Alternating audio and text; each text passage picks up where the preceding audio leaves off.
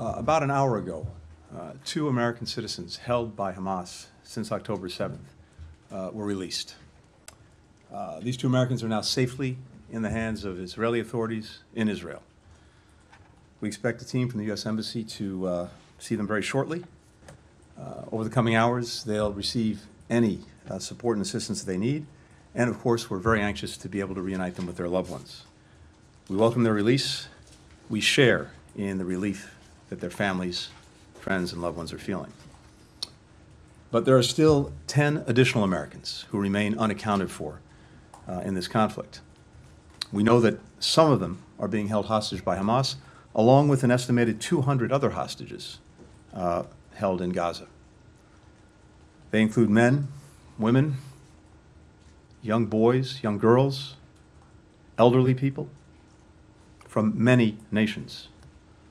Every single one of them should be released.